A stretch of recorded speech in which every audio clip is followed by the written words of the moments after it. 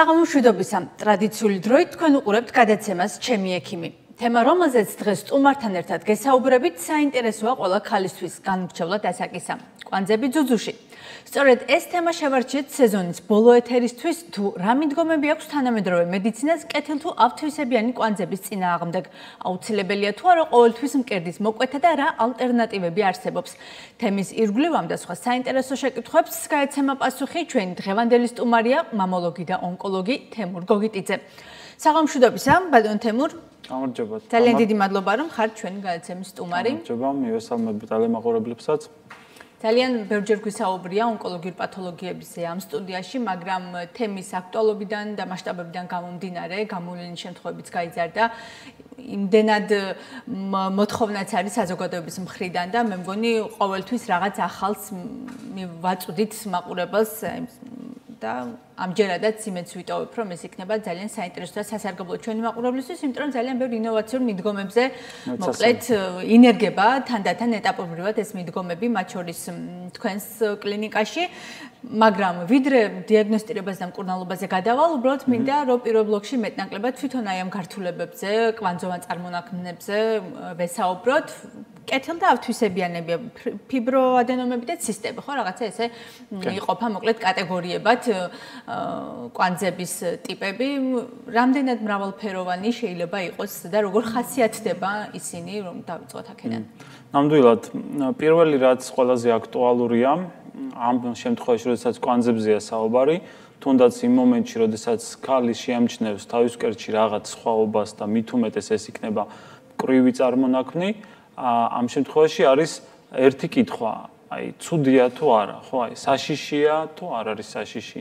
რა დამემართა ისეთი, რომ რაღაც შეიძლება მოხდეს ძალიან რთული ამ აღმოჩენისგან თუ არა. აქედან გამომდინარეც ალბათ უფრო მედიცინაში ჩამოყალიბდა ესეთი მიმართულება, რომელიც განასხვავებს კეთილთვისებიან და ავთვისებიან წარმონაქმნებს, თუმცა აი მე მაგალითად პირადად არ მომწონს ეს განსხვავება, ესეთი გაყოფა, დიფერენცირება, იმიტომ რომ კეთილთვისებიანი ზოგადად გულისხმობს კეთილს, ანუ უნდა იყოს კარგი და რაღაცის სასიკეთოს მომტანი ორგანიზმისთვის, თუმცა ამავდროულად ის კეთილთვისებიანი კვანძებიც უმრავლეს შემთხვევაში კი არა არასდროს არა მარტო გადაგვარებაზეა საუბარი, შეიძლება არასდროს არ გადაგვარდეს, ამაზეც ვისაუბრებთ, შეიძლება იყოს მკერდში, მაგრამ კეთილს ის არასდროს არაფერს მოიტანს. ამიტომ ყოველთვის რჩება რაღაც საკითხი ამ კვანძებთან უბრალოდ როგორც სხვა დანარჩენი ფორმები და ამიტომაც ძალიან ალბათ გაყოფისთვის არის ავთვისებიანი და არაავთვისებიანი წარმონაქმნები. ეს განსხვავება, ეს მიმართულებები განაპირობებს ტაქტიკებსაც, როგორც დიაგნოსტიკის, ასევე მოქმედებას პაციენტებისთვის და ექიმისთვის და ასევე პროგნოზებს. ესე იგი, კეთილთვისებიანი კვანძების, ანუ იგივე არაავთვისებიანი კვანძების შემთხვევაში, ჩვენ განვასხვავებთ სითხურ კვანძებს და მკვრივ კვანძებს. ესე ვეცდები, რომ რაც შეიძლება უფრო ადვილად იყოს, რომ პრაქტიკაში სწორედ ამაზე ხშირად ხდება კითხვები და აი იმას როცა უხსნით, რომ ცისტა არ არის უფრო ადვილია, ვთქვა, რაღაც მომენტში სამკურნალოდ, იმიტომ რომ სწორედ ცისტა მიეკუთვნება სითხოვან კვანძებს. შესაბამისად, სითხესთან მუშაობა, ესე ვთქვათ, მასთან მკურნალობა გაცილებით უფრო ადვილია და შესაძლებელია ოპერაციების გარეშეც და ეს თანამედროვე მედიცინაში, ესეც უკვე თანამედროვეზე გადავალ, არის ერთ-ერთი დიდი მიღწევა, როდესაც ცისტურ მასტოპათიას, სუბთა ცისტურ მასტოპათიას და ცისტებს ჩვენ აღარ ვაკეთებთ ოპერაციებს, აღარ ვუკეთებთ ოპერაციებს პაციენტებს. დავიწყოთ ფიბროადენომი და შემდგომ გადავიდეთ ხო ცისტებზე რა ტიპის გართულებაა ხო ანუ ფიბროადენომების შემთხვევაში ფიბროზულ ცისტოზურიც ხო ანუ ზოგადად საინტერესო სიტუაცია იმ ხრივაც საკმაოდ საინტერესოა რომ ჩვენთან არსებობს დიაგნოზი მასტოპათია და ყველა მიცის ეს და ყველას ეშინია მასტოპათიის იმიტომ რომ წერია წიგნებში ინტერნეტში რო აკრიფოთ და მოძებნო წერია რომ მასტოპათია არის ძუძუს კიბოს განვითარების რისკი. ცოტა ასე ანუ ცოტა სხვანაირადაა სიტუაცია. მთელი დასავლეთი ევროპა, ამერიკა განასხვავებს ძუძუს ფიბროზულ ცისტურ დაავადებას, რომელიც გულისხმობს იმას, რომ ძუძუში არსებობს კვანძები და სითხოვანი უბნები, ანუ ცისტები და ეს მთლიანობაში არის გადაგვარებული რაღაც, ან უბანი ძუძუს, ან მთლიანად ძუძუ. ეს არის უკვე დაავადება. ჩვენთან ის მასტოპათია, რასაც მასტოპათიას უძახიან, ანუ ეს არის რომ აი ნებისმიერი მცირე ცვლილება ძუძუში უკვე სახელი აქვს მასტოპათიის. დაინახავთ თქვათ ექიმმა თუ ულტრაბგერითის სპეციალისტმა თუ მამოლოგმა რაღაცა კვანძი პატარა დაარქვა მასტოპათია, მასტოპათია ავტომატურად ადამიანს ხო რაღაცა შიშის განსხვავება. მაგრამ თქვათ აქედან რა აჩენს კვანძებს და საიდან ჩნდებიან ისინი მკერდში? დიახ, ხან ძალიან საინტერესო კითხვა. მაგრამ როდესაც აი ვცდილობ რომ ჩაუღრმავდე ამ საკითხებს, წარმოიდგინეთ რომ ავთვისებიანი კვანძების და ავთვისებიანი სიმსივნის გაჩენაზე გაცილებით უფრო მეტი ზუსტი ინფორმაცია გვაქვს, ანუ მედიცინას აქვს თუ მეცნიერებას, ვიდრე კეთილთვისებიანი შემთხვევაში, ალბათ იმიტომ სწორედ რომ ისინი არაავთვისებიანია და მგონია რომ ისინი ნაკლებად არის დამაზიანებელი, თუმცა ესეც არასწორია. კეთილთვისებიანი კვანძების, ანუ კერძოდ ფიბროადენომების და ცისტური დაავადების ძირითადი განმაპირობებელი მომენტები არის ჰორმონალური დისბალანსი ორგანიზმში, რომელიც არ არის აუცილებელი რომ იყოს პათოლოგიური, ანუ არ არის აუცილებელი რომ ადამიანს, ქალბატონს, გოგონას რაღაც ისეთი დაემართოს ჰორმონალური რომ იყოს ეს პათოლოგია, მაგრამ შეიძლება განვითარდეს ფიბროზულ ცისტური მასტოპათია.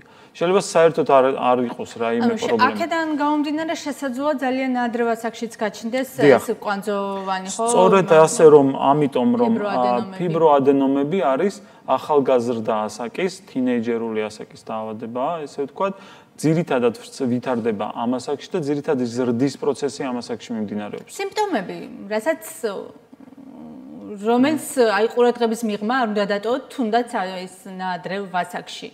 დაუშვათ, რას უნდა მიაქციოს მოზარდმა ან მშობელმა ყურადღება, რომ შემდგომ გართულებები იქნეს არიდებული თავიდან ამ შემთხვევაში. ეს რაღაცა ტკივილის შეგრძნება, დაუშვათ, ან აი ამ კვანძის გაჩენისთანავე არის საგრძნობი და შესამჩნევი თუ უფრო შორს წასული, ცოტა უფრო მასშტაბებში რო გაიზრდება შემდგომ, ანუ როგორ ვიეჭვოთ, რომ დროულად მივმართოთ სპეციალისტს. ესე იგი, მაგ მხრივ ჩემი ხედვა არის ძალიან კრიტიკული. არ უნდა ვიყოთ ჩვენ თანამედროვე დროში დამოკიდებული რაღაცა სიმპტომების გამოვლენაზე. ჩვენ არ უნდა ვიყოთ კვანძის გამოვლენაზე დამოკიდებული და უნდა იყოთ მეტად პროაქტიურები. ანუ რატომ ამბობ ამას? ამიტომ მე არ მიყვარს საუბარი ან კვანძების, ან ძუძუსკიბოს რაღაც სიმპტომებზე, ან ადრეულ სიმპტომებზე მით უმეტეს. მშობლებზე ძალიან კარგი კითხვა, რა შეიძლება გააკეთოს მშობელმა თუ კი ის ფიქრობს თავისი შვილის ჯანმრთელობაზე. პირველ რიგში, რა თქმა უნდა, ეს არის აციკლური, რასაც ქვია, ანუ არაციკლური ტკივილები. როდესაც გოგონას აქვს ტკივილი ციკლის შემდეგ პერიოდში, ანუ ყველამ ვიცით, რომ ციკლის წინა ტკივილი ასე თუ ისე არსებობს და ამას აქვს თავისი ახსნა ჰორმონალური ცვლილებები ორგანიზმში. მაგრამ როდესაც ეს ტკივილი გრძელდება და ბავშვი უჩივის ამ ტკივილებს, მაშინ ეს არის მიზეზი იმისთვის კი არა რომ რაღაცის შეგვეშინდეს, არამედ იმისთვის რომ გადაიღოს ბავშვმა ულტრაბგერითი კვლევა. ყურადღება აი ამ ტკივილს. თუმცა, რა თქმა უნდა, თანამედროვე შეხედულებების მიუხედავად ფიბროადენომების უმრავლესობას აღმოაჩენს თვითონ გოგონები შემთხვევით თავისივე მკერდში, როგორც ბურთის სახით, ბურთულას სახით. ბურთულა შეიძლება იყოს როგორც ცისტა, ასევე ფიბროადენომა. ფიბროადენომები უფრო ხშირად გამოვლინდება ბურთულების სახით და საინტერესოა, რომ აი ძალიან გასაკვირია, რომ აი შეიძლება მიმტკიცებდეს პაციენტი გოგონა, რომ აი ნამდვილად გუშინ არ იყო და დღეს გაჩნდა. აი არ არსებობს. მე ვიცი ნამდვილად, რომ არ იყო გუშინ და დღეს გაჩნდა და ხედავ ფიბროადენომას, რომელიც არის 2 სანტიმეტრი, რომელსაც ბიოლოგიურად უცებ ერთ დღეში არ ჩამოყალიბდება. ყველანაირად იცი რომ აქ მინიმუმ არის 5-3-2 წლიანი ანამნეზი, ანუ არ არსებობს რომ უფრო მალე იყოს, მაგრამ რატომღაც ესე ხდება, რომ შეიძლება ვერ ვაჩნევდეთ, ამიტომ კვლევა წინასწარი თუნდაც ახალგაზრდა ახლა შეიძლება რომ ტკივილის შეგრძნება არ იყოს, თუნდაც იგივე ციკლის შემდგომ პერიოდში, მაგრამ ეს ბურთულა იყოს, ან მაინც ყურადღება მისაქცევია. კი, მაგრამ რა გართულებები შეიძლება მოყვეს აი ამ ფიბროზულ ცისტოზურ ცვლილებებს კერტში? გართულებების მხრივ ამ შემთხვევაში ფიბროადენომები ალბათ ნაკლებად საყურადღებოა ვიდრე ცისტები, იმიტომ რომ ცისტა შეიძლება ინფექცია შეაღწიოს და გამოიწვიოს მასტიტი, რასაც ქვია დაჩირქება ძუძუს. ეს არის ერთ-ერთი ყველაზე ალბათ რთული გართულება, რომელიც არასასიამოვნო და სამკურნალოდ რთულია. ფიბროადენომების ძირითადი გართულებები გამომდინარეობს სიმპტომებიდან, რომელიც მისმა ზრდამ შეიძლება გამოიწვიოს და პირველია, როგორც აღნიშნეთ, ტკივილი. შემდეგ შეიძლება იყოს დეფორმაცია, ანუ ძუძუს ზომის ცვლილება და ეს შესამჩნევი შეიძლება იყოს და შემდეგ გამოიწვიოს რაღაც ფსიქოლოგიური ეფექტებიც ამას, ფსიქოლოგიური სტრესები. ბატონ თემურ, ნიშნავს იმას თუ არა, რომ თუ კი აი ერთ მკერდში, მაგალითად მარჯვენა მკერდში არის ჩივილების, აუცილებლად გადავა რაღაც პერიოდის შემდგომ მარცხენაში. თუ ეს აბსოლუტურად დამოუკიდებელი. დამოუკიდებელსაც ვერ ვიტყვით, დამოკიდებულია, ორივე ჰორმონ დამოკიდებული და ერთნაირად დამოკიდებული ორგანოებია, თუმცა აი სწორედ ამაზე ვსაუბრობ, რომ არ ვიცით ზუსტად რატო ჩდება ერთ მკერდში და რატო არა მეორეში. ხო, ჰორმონალური ფონი ზოგადად ორივე მკერდზე მოქმედებს. ამიტომ აუცილებელი კი ასევე არ არის ერთ მკერდში თუ კი პრობლემა იყო და ფიბროადენომა აღმოჩნდა, არ არის აუცილებელი რომ მეორეშიც იყოს, თუმცა ხშირად ახალგაზრდა ასაკში შეიძლება პარალელურად მეორე მკერდშიც იყოს ფიბროადენომა, ესეც არის სტანდარტში, რა თქმა უნდა, ზოგადადაც არასდროს არ ვიკლებთ ერთ მკერდში ცალკე, მაგრამ როდესაც ფიბროადენომით მოდის გოგონა, აუცილებლად უფრო მეტი ყურადღებით ვაკეთებთ მეორე მკერდსაც, რომ იქ ჩანასახი დავინახოთ.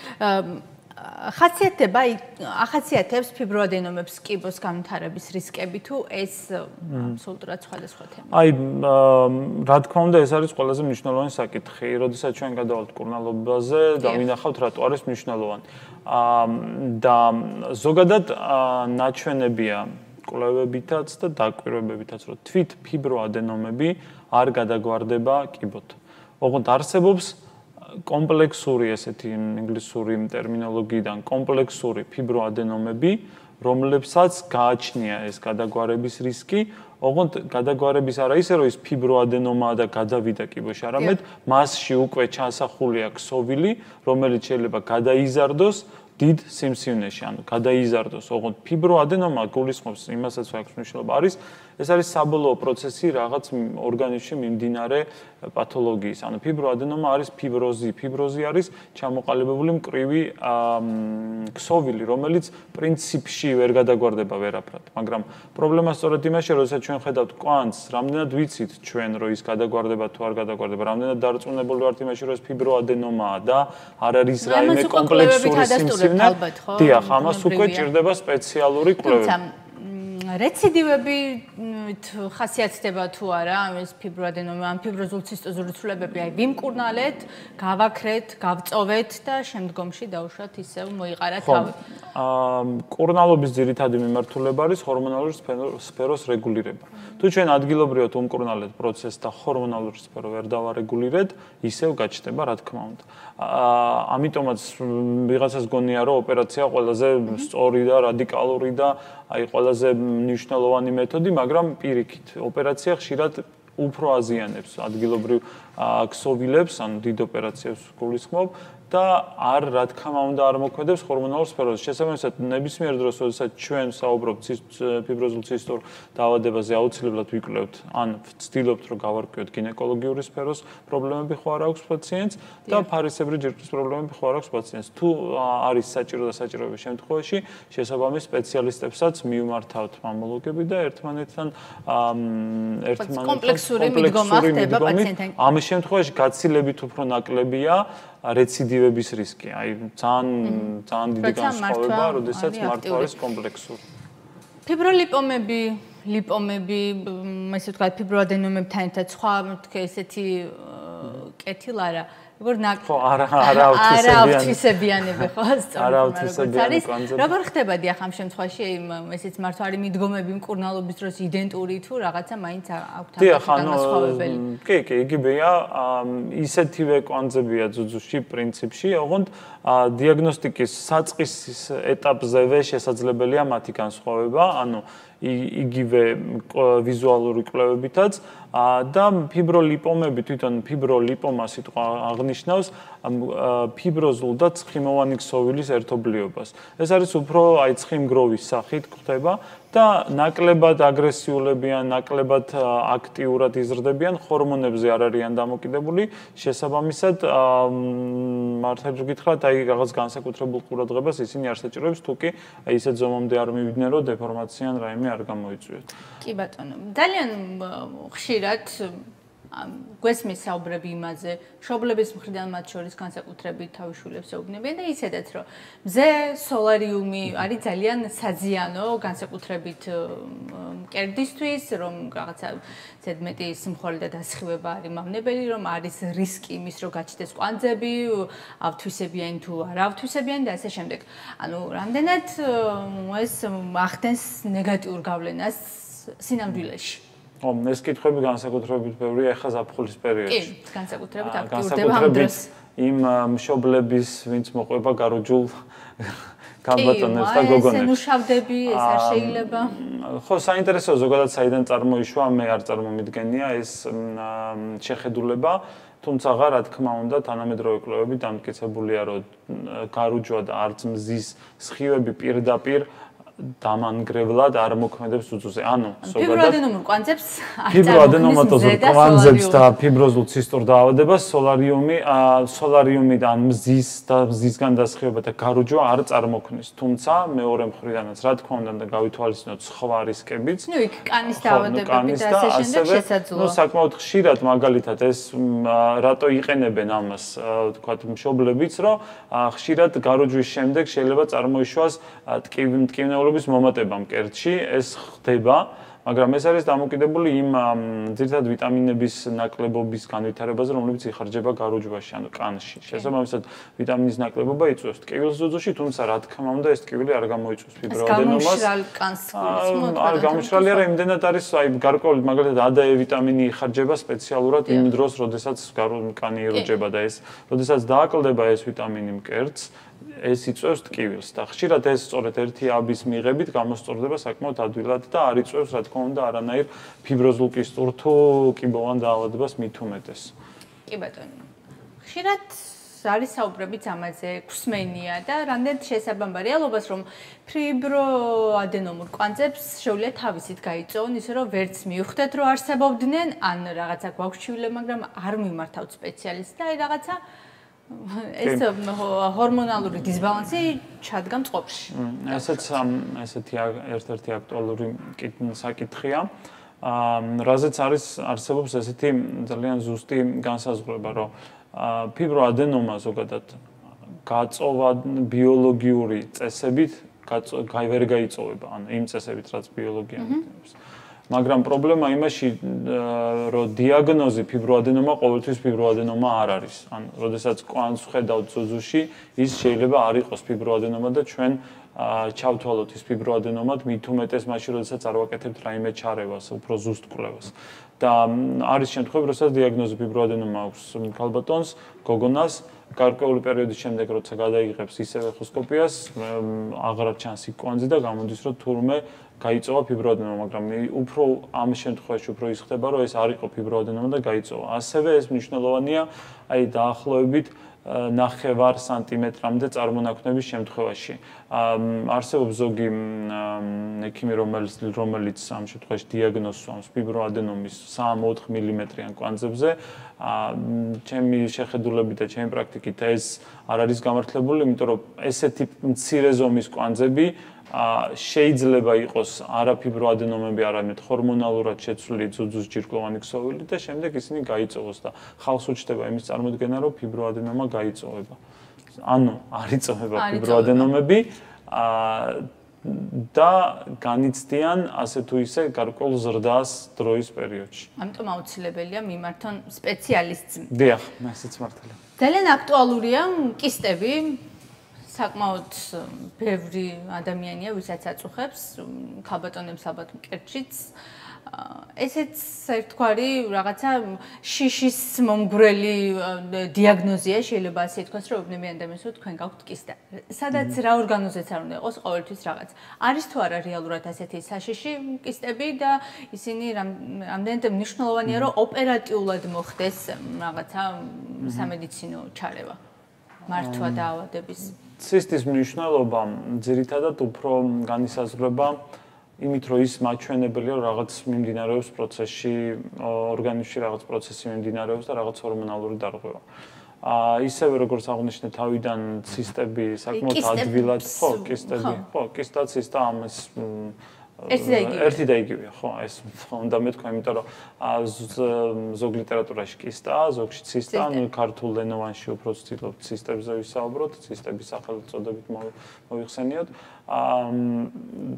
კურნალანოს მენეჯმენტის მხრივ საკმაოდ გაადვილდა ცისტების კურნალობა იმ მხრივ რომ ჩვენ როდესაც გვაქვს ულტრაბგერითი კონტროლი და ულტრაბგერითი საშუალებით ჩვენ შეგვიძლია გავაკონტროლოთ პროცესი ამ ცისტის გამოღებისა შესაბამისად როდესაც აღარ არის საუბარი იმაზე რომ ოპერაცია ჭირდება კისტას ანუ აღარ ჭირდება თუ კი ის არ არის რაიმე გართულებული და მარტივი კისტაა მას არ ჭირდება ოპერაცია. შესაბამისად, ამ მხრივ ძალიან გაადვილდა სიტუაცია. თუმცა, რა თქმა უნდა, ასეთ შემთხვევაში აუცილებლად უნდა გავიხედოთ ცოტა უფრო მეტიც და გავარკვიოთ, ხო არ არის რაიმე ჰორმონალური სერიოზული დისბალანსი დაწყებული თავის ტვინიდან, ანუ ჰიპოფიზიდან და დასრულებული საკვერცხეებით. ანუ მთელი ეს და ამ გამოვლინებამ შეიძლება გამოჩნდეს ეს და რაღაცა თუ თავის ტვინში გვაქვს გართულება. საკმაოდ ხშირად, მაგალითად, ცისტური მასტოპათიით მოსული პაციენტი, ანუ ეკოსკოპიურად გამოვლენილი ცისტების პაციენტი, საბოლოო დიაგნოზი ყოფილა, რომ მას აქვს ფარისებრი სერიოზული პრობლემა ჰიპოთირეოზი, მაგალითად, ჰიპოთირეოზის ერთ-ერთი მაჩვენებელი არის ეს ცისტები ძუძუში და შესაბამისად გამოკვლევა აუცილებლად ჭირდება და გარკვევა თუ რა არის. სირთულე ცისტებთან კიდე ის არის, რომ არ არის ადვილი სამკურნალო, იმ მხრივ რომ შეიძლება ცისტური მასტოპათია წლებით ქონდეს ადამიანს და ვერ მოხერხდეს სრულად გაწოვება ამ ცისტების, თუმცა შემდეგ პაციენტებსაც ამას ვეუბნებით, რომ ეს არ არის ეხლა საშიში, არ არის სიცოცხლოდ მნიშვნელოვანი და სასიკვდილო არ იქნება, რა თქმა უნდა, და ჭირდება მხოლოდ კონტროლი და რაღაც მკურნალობა იმ დანიშნულებით, რაც კი არსებობს სტანდარტულად. მასტიტი, მინდა ვიდრე რეკლამაზე გავალთ, აი ამ მასტიტებზეც ვისაუბროთ და შემდგომ უკვე დიაგნოსტირება მკურნალობა და უკვე ავთვისებიან ფორმებზე, აი ამ კვანძოვანი წარმონაქმნების მეძუძური დედებისთვის არის ძალიან დიდი პრობლემა, ხშირი პრობლემაც მათ შორის, რა ტიპის გართულება არის მასტიტი და მიზეზი, რის გამოც იგი ვითარდება დედებში. მასტიტი ანუ ანთება არის ჩვეულებრივი, როდესაც არის ბაქტერიული კულტურის მოხვედრა ძუძუში. მასტიტის ძირითადი მაინც პრობლემა იმაშია, რომ ლაქტაციის დროს ძუძუ არის საკმაოდ ადვილად შეღწევადი ბაქტერიებისა და მით უმეტეს მასში, როდესაც მასში რძე რაღაც უბანში ჩადგება და არ შეუძლია თავისუფლად გამოვიდეს. შესაბამისად, ძალიან ფაფუკი და ძალიან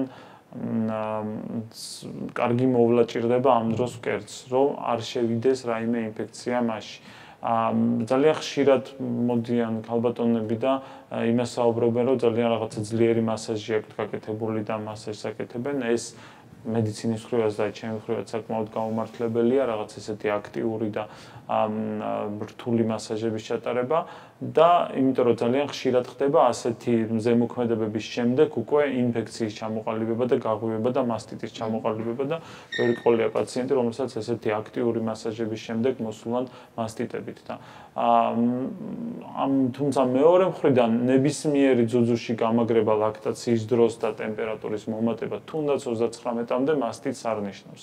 ეს მეორე უკიდურესობაა, როდესაც როგორც კი სიცხე აუწევს მეძუძურ გოგონას მორბიან ჩვენთან მამოლოგებთან თუ გინეკოლოგებთან, რომ აი ცუდად მაქვს და ძუძუში მაქვს ინფექცია. ესე არ არის, იმიტომ საინტერესოა ხშირად, როდესაც ლაქტოსტაზის შემთხვევაში ტემპერატურული რეაქცია ძალიან აქტიურია, ორგანიზმზე შეიძლება 40 გრადუს ცელსიუსამდე წავიდეს სიცხე და როგორც კი მოვაწოვებს ძუძუს და როგორც კი ბავშვი გამოწოს ან რძეს, მაშინვე ის შეიძლება ჩამოვარდეს. ამ შემთხვევაში ამ დროს საფრთხე არ არის. მსმენია რომ დედები ვაიმე სიცხე გაქვს და ეს რძე არ შეიძლება. არა, პირიქით. ზოგადად უნდა გამომდინარეობდეთ ამ შემთხვევაში იმ საკითხიდან, რომ რაც ბუნებრივია, ეს არ შეიძლება იყოს საშიში. ხო, ბუნებრივია, რომ რძე ჩადგა, ბუნებრივია ტემპერატურა აიწია, ბუნებრივია რომ ბავშვმა უნდა მოწოს. თუ კი რაიმე ამ პროცესში მოხდება ესეთი თქვათ ცვლილება არაბუნებრივისკენ, თვითონ ეს პროცესი დაარეგულირებს მის თავს. ბავშვი არ შეჭამს, რძე გამოვა თავისით. ან ასე შემდეგ, ამიტომ შესაბამისად ცოტა უფრო ბუნებრივად უნდა მოვიქცეთ ამ შემთხვევაში და დიაგნოსტირება ამ შემთხვევაში თუ კი რაღაცა ბუნებრივ პროცესებთან არ გვაქვს საქმე და თუ კი ეს ტემპერატურა დაკავშირებულია რაღაც აი ამ ანთებით პროცესთან, როგორ ხდება ხოლმე ამ შემთხვევაში? მნიშვნელოვანია ამ შემთხვევაში სისხლის შეფასება, ხო არ არის მაღალი ლეიკოციტოზი. დაკვირვება თუ კი სიცხე არ იკლებს და იმის გადაწყვეტა როდის არის საჭირო ანტიბიოტიკოთერაპიის დანიშვნა. ანუ მედიკამენტოზურია მკურნალობა ამ შემთხვევაში. დიახ, ძალიან იშვიათად ხდება, როდესაც ლაქტაციის პერიოდში საჭიროა რაიმე აქტიური ქირურგიული ჩარეები, ეს არ არის ხშირი. ბატონო, მე უკვე მინდა რომ დიაგნოსტირებაზე ვისაუბროთ, ბატონ თემურ, აი როგორ იწყებთ მოკლედ პაციენტის მართვას, მომართვის შემდგომ და ისე როგორ ხდება დიაგნოსტირების ეტაპები, რა ეტაპებს გადის პაციენტი, თუმცა უკვე რეკლამის შემდეგ გავაგრძელებთ ამაზე საუბარს. ჩემი ექიმი დროს რეკლამას უთმობს, ჩვენ სულ რამდენიმე წუთში დავბრუნდებით და გველოდეთ. გადაცემა ჩემი ექიმი ისევ პირდაპირ ეთერშია, კლანძები მკერდში, სწორედ ეს არის ჩვენი დღევანდელი საუბრის თემა. გადაცემის და თქვენს შეკითხვებს მამოლოგი და ონკოლოგი თემურ გოგიტიძე პასუხობს. გავაგრძელებთ ბატონ თემურ საუბარს, ჩვენ გავჩერდით უკვე იქ რა დიაგნოსტირებასა და მკურნალობაზე უნდა ვესაუბროთ მაყურებელს, ვიწყებ მოკლედ არაავთვისებიანი ფორმების ზე როდესაც არის ეჭვი ამ დროს აი მოგმართათ პაციენტმა როგორ იწყება მართვა თუ რა პროცედურებს გაივლის როგორ მოხდეს დიაგნოსტირება შემოწმება გასინჯვა და ასე შემდეგ რა მეთოდები არსებობს ესე იგი იმისთვის რომ უფრო კარგად გავერკვეთ ამ საკითხში უნდა გავყოთ ასევე დიაგნოსტირების მეთოდები ვიზუალიზაციის მეთოდებად რასაც ქვია დანახვის მეთოდები და ინვაზიური მეთოდები რაც გულისხმობს ჩარევის მეთოდებს რაც არის დამატებითი ყოველთვის. ანუ პირდაპირ ინვაზიაზე ჩვენ არასდროს არ უნდა გადავდიოდეთ. ყველაზე ძუძუსთვის ყველაზე აქტუალური, აქტიური და ყველაზე ხშირად გამოყენებადი და ყველაზე კარგი მეთოდია ულტრაბგერითი კვლევა, ანუ იგივე ეკოსკოპია და ეს არის ერთ-ერთი პირველი ნაბიჯი დიაგნოსტიკაში. მინდა აღვნიშნო ისიც, რომ პალპაცია, როგორც ასეთი ექიმის გასინჯვა და პალპაცია თან კარგავს თავის აქტუალობას, რადგანაც ის დრო, როდესაც პალპაციით დასმული დიაგნოზი იყო უტყუარი, თან გადადის კი არა, გადავიდა უკვე და ძალიან კარგია ეს. ხო, ის აღარ არის უტყუარი, იმიტომ რომ ძალიან ნაჩვენა დრომაც რომ ეს არ არის ნამდვილად საკმარისი იმისთვის, რომ დიაგნოზი დასვა, მხოლოდ პალპაცია ჩაატაროს ექიმმა და მინდა ამას საკმაოდ ისე ხაზი გაუსვა და მოუწოდო ყველას, რომ არასდროს არ უნდა იყო, ესე ვთქვათ, არ უნდა გაჩერდე ამ ეტაპზე, როდესაც ექიმმა ნახა, ძუძუში რაიმე ძუძუ ნახა და, ну, ვთქვათ, პალპაცია ჩაატარა, თქვა, რომ არაფერი არ გჭირს, აუცილებლად ამას უნდა ახდეს მინიმუმ ულტრაბგერითი კვლევა. ან პირიქით, თუ კი ხელით რაიმე აღმოაჩინა ექიმმა, არ შეიძლება დიაგნოზის გაჩერება დიაგნოზზე ამ ეტაპზე და პალპაცია არის მხოლოდ დამხმარე და იმ შემთხვევაშია მნიშვნელოვანი, როდესაც საუბარია ტკივილზე, ტკივილის მიდამოზე, სიმკვრივეზე, რაც მნიშვნელოვანია მკურნალობის ეტაპზე, მაგრამ კვანძების დიაგნოსტიკისთვის ულტრაბგერითი კვლევა არის მინიმუმ ყველაზე მთავარი კვლევა, რომლის დროსაც ახალგაზრდა ასაკში უმრავლეს შემთხვევაში შეიძლება უკვე მიმართველი დიაგნოზის დასმა, ანუ ეხოსკოპიურად ძალიან კარგად ჩანს, ეს წარმონაქმნი არის ფიბროადენომა, ფიბროლიპომა თუ ცისტა. არსებობს რაღაც მომენტები და ახლობებით შეიძლება იყოს ეს 10%, 7%, როდესაც შეუძლებელია ნამდვილად იმის თქმა, რომ ეს ამ კეთილთვისებიანთაგან რომელი კვანძია და ჭირდება დამატებითი კვლევა და ასევე არსებობს პროცენტი, როდესაც შეიძლება გვეგონოს, რომ ეს ულტრაბგერაზე ვსაუბრობ, შეიძლება ვფიქრობდეთ, რომ ეს არის კეთილთვისებიანი და იყოს ავთვისებიანი ამ დროს და პირიქით, ანუ აქედან გამომდინარე, ჭირდება დამატებითი კვლევის მეთოდები. ანუ მხოლოდ ულტრაბგერით ჩვენ ვერ შემოვიფარგლებით. 40 წლის ზემოთ ასაკში მამოგრაფია შემოდის ერთ-ერთ მოწინავე მეთოდად.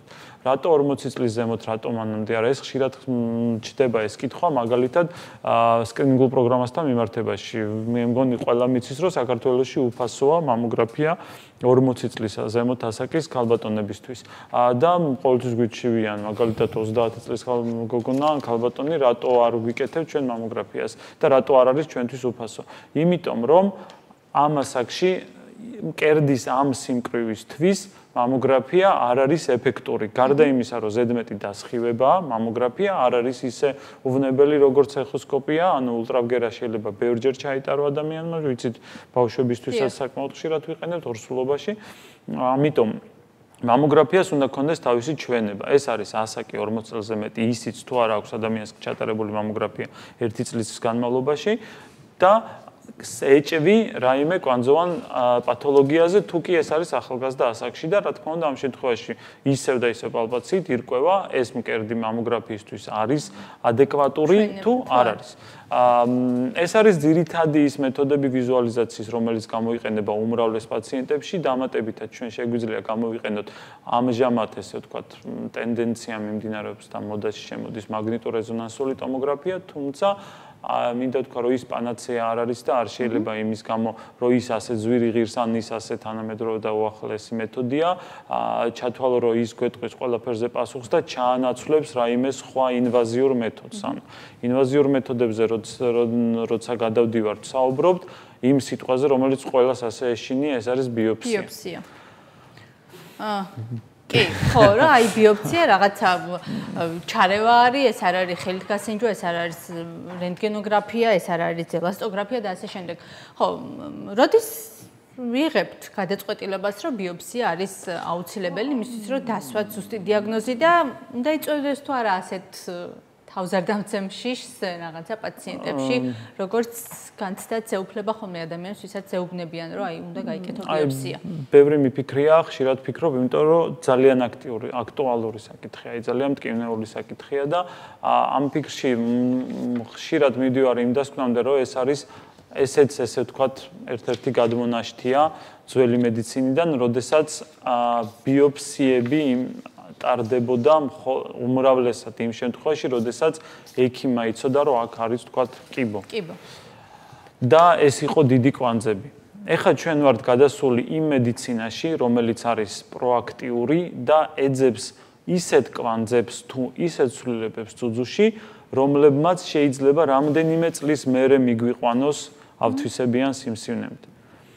შესაბამისად, ბიოპსია ამ დროს შემთხვევათა უმრავლესობაში, როდესაც საუბარია სკრინინგულ მედიცინაზე, სკრინინგულ მამოლოგიაზე, გულისხმობს დიაგნოზის ვერიფიცირებას. ანუ, როდესაც ჩვენ ხედავთ კვანძს, ჩვენ უნდა დავადგინოთ, რომ ის ნამდვილად კეთილთვისებიანია და ეს ხდება შემთხვევათა 98%-ში. ანუ 100 ქალიდან, თუ კი ჩვენ სწორად გამოკვლევაზე საუბრობთ, 98-ს ეს ბიოპსია უნდა ჩაუტარდეს იმისთვის, რომ ჩვენ ნამდვილად დავრწმუნდეთ, რომ ეს არის კეთილთვისებიანი. დანარჩენ 2-ში ჩვენ შეიძლება გქონდეს ეჭვი და ეს ეჭვი ან გამართლება ან არა. მაგრამ იმ დროს, როდესაც ჩვენ არ გვაქვს ესეთი მედიცინა, თუ კი არ გვაქვს, მაშინ უმრავლესობას, ვისაც გავუკეთებენ ბიოპსიას, იმას აღმოუჩნდება კიბდგება და ეს შიში ძალიან ბუდობს. ფული პრობლემა, სულ რაღაცა არ მოითხოვს დიდ დროს, რაღაცა ადგილობრივი გაუტკივარებით კეთდება და არც ისე დროში გაწელილი პროცესია, როგორც აი, ჩვენ რასაც ვაკეთებთ იმ მეთოდებით, თანამედროვე მეთოდებით ბიოპსიის ჩატარება პირველ რიგში არის სრულიად უმტკივნეულო, ეს ამას ვამბობ სრული პასუხისმგებლობით. იმიტომ არა რომ რაღაც განსაკუთრებულობა საჭირო, მაგრამ თუნდაც ის რომ თანამედროვე ადგილობრივი ანესთეტიკები გვაძლევს იმის საშუალებას, რომ შეყვანაც და ეფექტიც კონდეს ძალიან კარგი. ანუ ეს ბიოპსია, რომელიც ეხლა ტარდება ანესთეტიკით, ეს 10 წლის წინ ამ წამლებით თქვა ჩვენ ვერ ვატარებდით, იმიტომ რომ არ იყო არც მისაწვდომი, ამჟამად გვაქვს ამის საშუალება. ანუ უმტკივნეულოა. შემდეგ მეორე არის საკმაოდ სწრაფი და ახლოვებით ჭირდება ყველაფერს 5, 10, 15 წუთი ეგ მაქსიმუმ. და რაც ყველაზე მნიშვნელოვანია, ბიოპსია არ იწვევს არც კვანძის გადაგვარებას, არც კიბოს გაჩენას. აი, ზედმეტი არც არაფერს ესეთი განცდაა და უფრო არ გამიღიზიანდეს და ბიოპსია, რა თქმა უნდა, ჩვენებით გაკეთებული და არა ნებისმიერ შემთხვევაში. ანუ ჩვენებით გაკეთებული ბიოპსია არაფერს არ იწვევს და მისი არ გაუკეთებლობა გამოიწვევს დაავადების განვითარებას და კიბოს ჩამოყალიბებას ან ადრეული კიბოს გაპარვას და ჩამოყალიბებას ძალიან ცუდი დაავადებისა. შესაბამისად, როდესაც ჩვენ კიდე ერთხელ იმაზე ჩამოყალიბდეთ და მინდა ამას აი ისევე ვთქვა, როგორც ვეუბნები პაციენტებს. იმას რომ მე ვამბობ, რომ ბიოპსია ჭირდება პაციენტს, ეს არ ნიშნავს, რომ მას აქვს კიბო. უმრავლეს შემთხვევაში ეს ნიშნავს, რომ ჩვენ ექიმმა მე და პაციენტმა ორივემ ერთად უნდა თავი დავიზღვიოთ იმ ცვლილებების იმისგან რომ არ ვიცოდეთ რა ხდებოდა სკეჩში და უნდა გავიგოთ რა ხდება და იქიდან გამომდინარე რომ თავიდან თანამედროვე ბიოპსია არის საკმაოდ სწრაფი, უმტკივნეულო და ადვილად გადატანილი პროცესი, ის შეიძლება ძალიან ხშირად გამოვიყენოთ ჩვენს პრაქტიკაში და ასეც ვართ, ასეც ვიყენებთ ხშირად. კი ბატონო, აი ჩავატარეთ საჭირო კვლევები, იქნება ეს ბიოპსია, მამოგრაფია თუ ასე შემდეგ და დადასტურდა, რომ რაღაცა ეს კვანძი არის არა უთვისებიანი. როგორ იღებთ გადაწყვეტილებას, რა უყოთ ამ კვანძებს მკერდში, მოვაშოროთ, გავწოვოთ, ოპერაციულად გავაკეთოთ, არაოპერაციულად, რა მეთოდები არსებობს უკვე მისგან გასათავისუფლებლად? ჩვენი ძალიან აგრესიული ქირურგიული ტაქტიკიდან გადავედით თანდათან ნაკლებად აგრესიულ ქირურგიულ ტაქტიკაზე მამულოგები, უკვე ესეც თანამედროვე მიდგომაა. დასავლეთში ძალიან ხშირად ესმის პაციენტებსაც, ვინც შეიძლება კონსულტირებულია იქ, ან წაუკითხავს, რომ ფიბროადენომებს, მაგალითად ან კეთილთვისებიან კვანძებს არ ჭირდება ოპერაციული მკურნალობა. დიახ, ესეა, შეიძლება ესეც და ესეც არის ერთ-ერთი არჩევანი. თუმცა არის მეორე მომენტიც, როდესაც ჩვენ მიუხედავად იმისა, რომ ამდენ კარგ რაღაცებს საუბრობდი მე ბიოპსიაზე, გარკვეული ბიოპსიების სახეობები, ეს არის წვრილნემსოვანი ბიოპსია, ну ყველაზე ადვილად ჩასატარებელი და კორ ბიოპსია, რომელიც ნაწილაკს იღებს იმ სიმიდან, ყოველთვის ვერ გვაძლევს იმის საშუალებას, რომ ეს წარმონაქმნი მთლიანად შევისწავლოთ და ისევ 100%-იანად ვიყოთ დარწმუნებული იმაში, რომ ის არ არის ავთვისებიანი, ან არ გადაგვარდება რამდენიმე წლის შემდეგ ავთვისებიანად. შესაბამისად, არსებობს ისეთი სიტუაციებიც, როდესაც ჩვენ უნდა რაღაც უნდა გადავწყვიტოთ, ან ამოვიღოთ ის კვანძი და ადრე ამის ამოსაღებად ჩვენ აუცილებლად გვჭირდებოდა განაკვეთი ოპერაციაზე, ნარკოზით, ანუ ზოგადი ანესთეზიით, გაკვეთა და ამოღება ამ კვანძის და შემდეგ გაგზავნა მორფოლოგიურ კვლევას. ეხლა უკვე რაც ძალიან სასიამოვნოა, ჩვენ გვაქვს იმის საშუალება, რომ ეს გავაკეთოთ განაკვეთის გარეშეც. ანუ ეს არის საუბარი მილიმეტრებიდან 2 სანტიმეტრამდე ან ცოტა მეტ ზომის კვანძებზეც, რომელიც არის სწორედ ძირითადად აი ის საბიოპსიო პოტენციალი, საბიოპსიო კონტინგენტი. ჩვენ არსებობს ესეთი მეთოდი, რომელსაც საკმაოდ რთული დასახელება აქვს, ანუ ეს არის ვაკუუმ ასისტირებული ექსციზია, ანუ ვაკუუმ ბიოპსია, ან ვაკუუმ რეზექცია, იმიტომ რომ ეს გულისხმობს კვანძების ამოღებას სუძუდან, ანუ ამოტუმვას განაკვეთების, ანუ გაჭრის გარეშე. ჩემს რისკი რომ რაღაც დარჩეს არ არის. მაგაშია სწორედ საქმე, რომ ბიოპსიების დროს, როდესაც რაღაც რჩება და ჩვენ მაინც გვჩება რაღაცა კითხვები, ვაკუუმ ასისტირებული ექსციზიის დროს, ანუ ვაკუუმ რეზექციის დროს, ის მთლიანად შეგვიძლია ამოვიღოთ, იმიტომ რომ ჩვენ ვაკონტროლებთ ამ პროცესს ულტრაბგერის საშუალებით და ვხედავთ ყველა ნაწილაკს, რომელიც რჩება თუ არ რჩება და რომელიც ამოდის სუძუდან. და შეგვიძლია ვიყოთ დარწმუნებული, რომ ამოვიღეთ მთლიანად ეს წარმონაქმნი, მთლიანად შეისწავლა ის მორფოლოგმა და გამოირიცხა კიბო იმ შემთხვევაში, ან თუნდაც გამოირიცხა ის პროცესები, რომელსაც შეგვიძლია შემდეგ რამდენიმე წლის მერე მიგვიყვანოს კიბომდე. ეს საკმაოდ ცვლის ტაქტიკას მდგომარეობის. ანუ ჩვენ აღარ გვჭირდება პაციენტზე ყველა 3 თვეში თუ 6 თვეში დაკვირვება. შეგვიძლია ის კვანძი ამოვიღოთ და აღარ დავაკვირდეთ. თუმცა ესეც რა თქმა უნდა არ არის ისე რომ ყველა ადამიანს ვისაც რაიმე კვანძი დაუნახეთ ამოუღოთ, მაგრამ აი რაც ჩვენ ამ მეთოდით დავიწყეთ უკვე მკურნალობა, რაც მივიღეთ შედეგები, რაც დავინახეთ რამდენად ადვილად გადაიტანს მას პაციენტები, ამ შემთხვევაში უფრო აქტიურები გავხდით იმ კვანძოვანი წარმონაქმნების ამოღებაში და მოშორებაში სუძუდან, რომლებიც თუნდაც რაიმე პოტენციალს შეიცავენ გადაგვარებისთვის. ბატონო, ალბათ მნიშვნელოვანია ამ შემთხვევაში პოსტმეთვალყურეობაც უკვე მკურნალობის შემდგომ. დიახ, ხო, რა თქმა უნდა, თუ კი კვანძი რჩება და ჩვენ მხოლოდ ბიოფსიას ვაკეთებთ და ვაკვირდებით, ეს დაკვირვების სქემა იწერება რამდენიმე წლით და დაახლოებით უნდა იყოს დარწმუნებული, რომ კვანძი არიზდება 2 წლის განმავლობაში, რომ ჩათვალო, რომ ის აღარ გაიზრდება, თუმცა აი ესეც ცოტა არალოგიკურია, ჩვენ ვაკვირდებით რაღაცას, ხო არ გაიზრდება და თუ გაიზარდა, ეხა გაიზარდა, ეხა ვიცით როგორ უმკურნალოთ და ეს იყო აქტუალური მაშინ, როდესაც გაჭრაზე იყო, ახლა არ გვინდა ყოველთვის ჩვენაც ექიმებს და არც პაციენტს შეიძლება არ უნდადეს ნარკოზით და საოპერაციო მაგიდაზე მოთავსება და გაკვეთა და ჭრილობით მთელი ცხოვრება ყოფნა იმის გამო, რომ პატარა კეთილთვისებიანი კვანძი ქონია თურმე და გისტოლოგი შემდეგ ეუბნება, რომ ეს არაფერს არ დაუშავებდა მას და პოსტფაქტუმ აღმოაჩენ, რომ თურმე ამ ხელა ოპერაციად ყველა გავუკეთე, მაგრამ ჩხლეტით როცა შეგვიძლია ეს ამოვიღოთ, ეს არის იდეალური გამოსავალი. ერთი საკითხი კიდე დიაგნოსტიკაზეც ალბათ ძალიან მნიშვნელოვანია, რაც ხშირად ესე ვთქვათ კულისებში რჩება, ეს არის ამოკვეთილი წარმონაქმნების თუ კვანძების თუ ბიოფსიის შედეგად ამოღებული მასალების მორფოლოგიური, ანუ მიკროსკოპით კვლევა, რასაც რატომღაც დათესვას უძახის ძალიან ბევრი და ეს ძალიან განსხვავდება იმ დათესვისგან, რაც გულისხმობს დათესვა, ეს არის მიკრობიოლოგიური კვლევა, მორფოლოგიური კვლევა არის ის, რაც ხდება მიკროსკოპში. და ძალიან დიდი მნიშვნელობა აქვს სწორედ ექიმ მორფოლოგს ამ დროს. რატომღაც სულ პირველ იმაზე გადმოდის ყოველთვის მკურნალი ექიმი თუ ქირურგი და აი რაღაც ის რომ დიაგნოზის მნიშვნელობა თავისი სიმართლე, სისწორე და ტაქტიკას ასევე მორფოლოგი ექიმი განსაზღვრავს და ძალიან მნიშვნელოვანია, რომ კარგმა მორფოლოგმა შეხედოს შენს ამოკვეთილ მასალას და ეს ძალიან მიხარია, რომ ამის საშუალება ჩვენ გვაქვს საქართველოში. ძალიან კარგი და დროც რომ დავიტოვოთ იმისთვის, რომ ავთვისებიან ფორმებზეც ვესაუბროთ ჩვენს მაყურებელს, თორემ ძალიან შორს წავალთ ესე რომ ჩაუღმავდეთ ბატონ თემურ.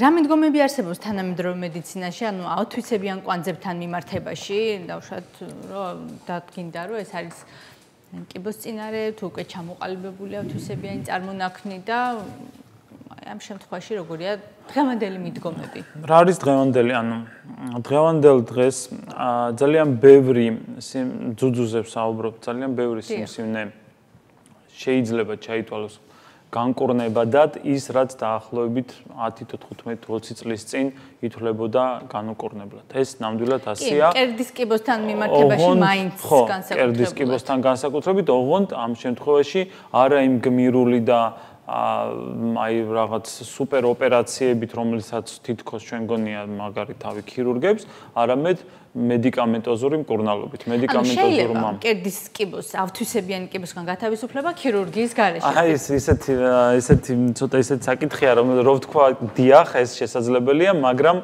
ჯერჯერობით არა. ანუ არ არსებობს სტანდარტები და თანამედროვე გაიდლაინები, რომლებიც ამის საშუალებას მოგცემენ, თუმცა რეალურად ჩვენ პაციენტებში ამ შედეგებს ვხედავთ არაოპერაციული მკურნალობით. ანუ რო ავხსნა ჩვენ ყავს პაციენტები, ვისაც მედიკამენტოზური თერაპიით, ანუ ქიმიოთერაპიით, ან ჰორმონოთერაპიით შეიძლება მთლიანად გაუკრეს ძუძუში კვანძი, მაგრამ ჩვენ იმას ვერ დავინახავთ ისევ და ისევ მორფოლოგიურ დონეზე და ვალდებული ვართ, რომ ის ნაწილი თუნდაც ამოვიღოთ, გავაგზავნოთ მორფოლოგიურ კვლევაზე და მაინც ჩავატაროთ ოპერაცია.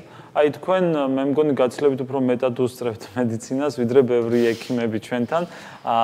გულისხმობ გაგებაში, არა მარტო ჩვენთან, არამედ ზოგადად სოფლიოში, იმიტომ რომ ეხა მიმდინარეობს სწორედ კლინიკური კვლევები, ანუ უნდა ჩატარდეს აუცილებლად ძალიან დიდი რაოდენობა პაციენტების უნდა იყოს გამოკვლეული იმისთვის, რომ ამ მეთოდის დაინერგოს და გადაწყდეს, რომ ეს სწორია, როდესაც სწორედ იგივე ვაკუუმ ასისტირებული ექსციზიით ჩვენ ერთი ჩხლეტით ამოვიღოთ ის ნაწილი, სადაც ადრე იყო სიმსივნე და თუ კი მორფოლოგი გვეუბნება, რომ იქ აღარ არის სიმსივნე, ამ ადამიანს ოპერაცია აღარ გავუკეთოთ, მაგრამ ისევ და ისევ ამას დაჭირდება ალბათ მინიმუმ კიდე 5-6 წელი, რომ აქამდე მივიდეთ, ან ეს გადაწყდეს, რომ არ მუშაობს, მაგრამ იდეა ძალიან კარგია, ნამდვილად გეთანხმებით ამაში. კი ბატონო, აი ქიმიოთერაპია თქვენ ახსენეთ და ყველაზე უფრო ფართოდ გამოყენებადი მეთოდია, როდესაც ავთვისებიან სიმსივნეებზე მიდგება ჯერი, თუმცა რაღაც თავისი გართულებებიც ახლავს. საკმაოდ რთულად გადასატანი პროცედურა არის, ძალიან ინდივიდუალური შეფასების საგანია.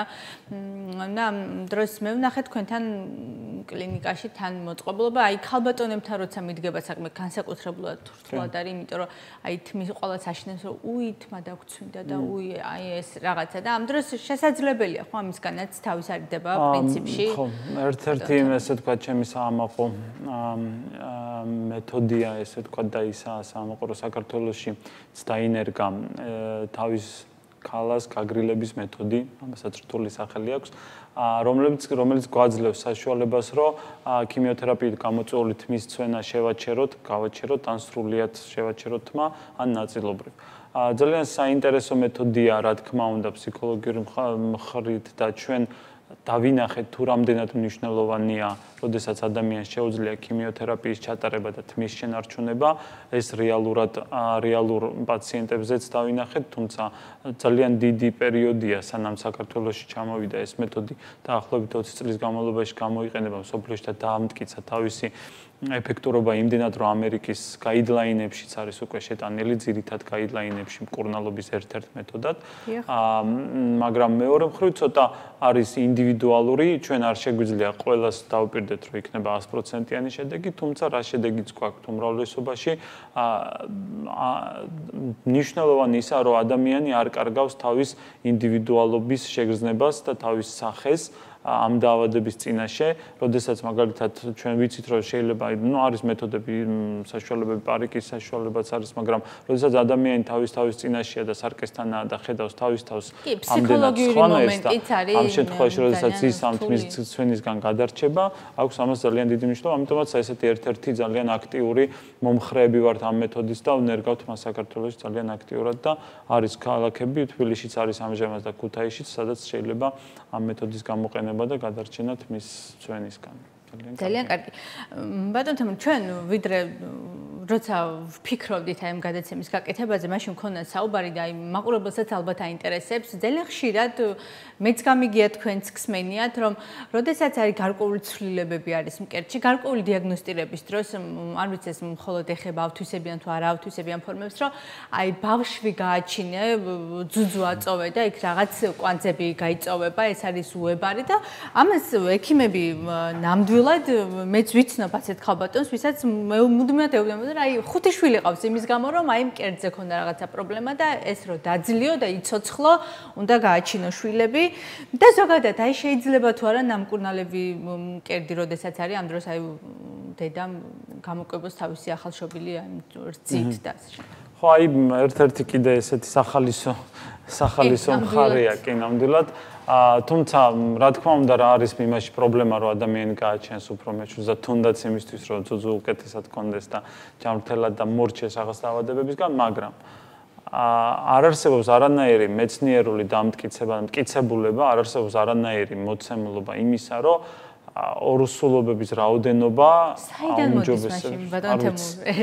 არ ვიცი, ალბათ ერთ-ერთი არის ის, რომ ეს არის საკმაოდ კარგი ადვილი გამოსავალი იმისთვის, რომ სასარგებლო გამოსავალი ქვეყნისთვის და დემოგრაფიული მაჩვენებლებით. ადვილად სარეკომენდაციო, მაგრამ მაშინ ასე ვთქვათ, ორსულობის დაგეგმვა, როდესაც უკვე რაღაცა ერთხელ ვიმკურნალეთ, არ აქვს მნიშვნელობა ეს იყო თუ არა ავთვისებიანი ფორმა. აი, კეთილთვისებიანებზე უფრო თავისუფლადაა და ალბათ როგორც კი ანუ არ ჭირდება რაიმე დიდი პერიოდი, თუ კი რაიმე სერიოზული დარღვევები არ არის, თუმცა აი მაგალითად ფიბროადენომები რატო შეიძლება იყოს ისეთ ადგილსან ისეთი ზომის ფიბროადენომა, რომ შეიძლება გამოიწვიოს ლაქტაციის პრობლემები და ამიტომაც ვეუბნებით, რომ ჯობია მოიცილოს და როდესაც ის მოშორდება, შემდეგ დაიგეგმოს ორსულობა, ან ყურადსაღებია კვანძები პაციენტებში, რომლებიც ახლა ძალიან ბევრია უკვე პაციენტები, ვისაც უტარდება ხელოვნური განაყოფიერება, ამ შემთხვევაში ეს უკვე ჩვენება იმისთვის, რომ კვანძები ამოვიღოთ ძუძუდან, სანამ ჩატარდება რაიმე ჰორმონალური აქტიური ჩარევა, ის რომელიც წინ უსწრებს ჩასახვას, ანუ ესეც არის ერთ-ერთი მნიშვნელოვანი საკითხი და დგება ასევე კითხვა თუ შეიძლება ორსულობა და ძუძუთიკება, ძუძუს კიბოს მკურნალობის შემდეგ. ანუ ადრე ეს იყო ტაბუ, ანუ იყო არავითარ შემთხვევაში ესეთი საკითხი იყო. თუმცა ისევე დამტკიცებითმა მედიცინამ აჩვენა, ანუ იმ მედიცინამ, რომელიც არის დასავლეთში და ჩვენ შემოვიღეთ ეს და ამ მეთოდებით მუშაობთ, რომ ორსულობები არ ზრდის რეციდივების რისკს. ოღონდ რა თქმა უნდა, არსებობს გარკვეული დროის ფარგლები, დაახლოებით ჯერჯერობით საუბარია 2 წელზე, მკურნალობიდან 2 წელზე, ასევე ძალიან მიხარია, რომ შემოდის ძალიან კარგი მიმართულება და საქართველოშიც არიან ექიმები, ვინც ამას ძალიან აქტიურად იყენებს. ეს არის საკვერცხების ფუნქციის შენახვა იმ დროს, როდესაც ქალბატონი იკეთებს, ან გოგონა იკეთებს ქიმიოთერაპიას. ანუ ეს გამოჩნდა, რომ ქიმიოთერაპიის შემდეგ შეიძლება დადგეს უშვილობა და არიან ქალბატონებისაც რამდენიმე ბავშვი ყავს, მაგრამ მაინც უნდა გაჩენა სამომავლოდ, ოღონდ ამაზე გამოდის, რომ უნდა დაფიქრდეთ ცოტა ადრე, ვიდრე დაიწყებ მკურნალობას. ეს გამოიხატება ან საკვერცხების დაცვაში, ან საკვერცხიდან მასალის აღებაში და შემდეგ ხელოვნურ განაყოფიერებაში. ანუ ამიტომ უფრო ვითარდება ამ ხრივაც მედიცინა, ამ ხრივაც თანამედროვეები ხვდებით და არ შეიძლება, ესე ვთქვათ, დარჩენა იმ გაგებებში, რაც იყო ადრე და მხოლოდ შიშებით ყოფნა, ან რაღაცა ახალს არ უყუროთ მხოლოდ კვანძების გასაწევად ბავშვების გაჩენა. ბატონ თემურ, ბოლო დროს ქალბატონებში ძალიან აქტუალურია კოსმეტიკური ოპერაციები, მათ შორის კერძზე, ახლა ჩვენ ვინაიდან ამ თემაზე ვსაუბრობთ და აი ამ დროს არის თუ არა, არ აქვს ეს მნიშვნელობა ხდება კერძის გადიდება თუ დაპატარავება, რაღაცა იმის რისკს ქმნის თუ არა, რომ აი რაღაცა კვანძები შეიძლება ხვალდაზე გაჩნდეს და უნდა მიადევნო თვალყური ამას. დიახ, არა, ანუ ის ოპერაციები, როდესაც ხდება რაიმე მოცულობის შემცირება ძუძუში, მით უმეტეს არ წარმოქმნის რაიმე რისკებს, როდესაც ხდება გადიდება, ანუ კერძის გადიდება და როდესაც იდგმება იმპლანტები, ესეც არ წარმოადგენს რაიმე რისკ ფაქტორს კვანძების განვითარების მხრივ. ჩვენ საკმაოდ აქტიურად ვცდილობთ ასევე დავნერგოთ მაგალითად იმ პაციენტებს, ვისაც იძულებული ვართ, რომ ძუძუს ჯირკვალი ამოვიღოთ თლიანად იმ მათში დავნერგოთ ოპერაციები, რომლებიც გულისხმობს სპეციალური ექსპანდერების თუ პროტეზების ჩადგმას. სამწუხაროდ ხშირად ვაწყდებით იმ სიტუაციას, რომ ბევრს ეშინია ამ იმპლანტების თითქოს ეს რაღაცა უცხო სხეულია და გამოიწვევს რაიმეს მათში, მაგრამ ესე არ არის. დამტკიცებულია, რომ არ იწვევს არაფერს. რაღაც ძალიან ესეთი მიზერული რისკი გამოიხატა ამ ბოლო დროს კვლევებით იმპლანტებთან მიმართებაში, რომ გარკვეული ძალიან ისეთი ლიმფომის სახით პათოლოგია შეიძლება იყოს მის იმპლანტის ირგვლივ, მაგრამ ეს რისკი იმდენად მცირეა, რომ ჯერჯერობით არავინ არ საუბრობს იმაზე, რომ შეიძლება კოსმეტიკურმა იმ ოპერაციამ რაიმე ზიანი მიაყენოს კერძს.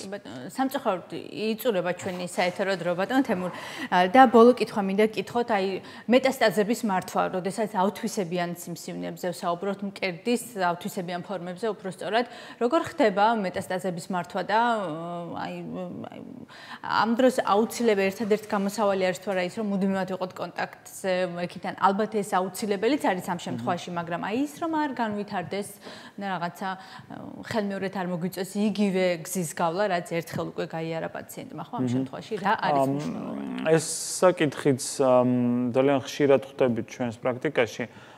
იქიდან გამომდინარე, როდესაც ჩვენ საუბრობთ პროფილაქტიკურ მკურნალობაზე.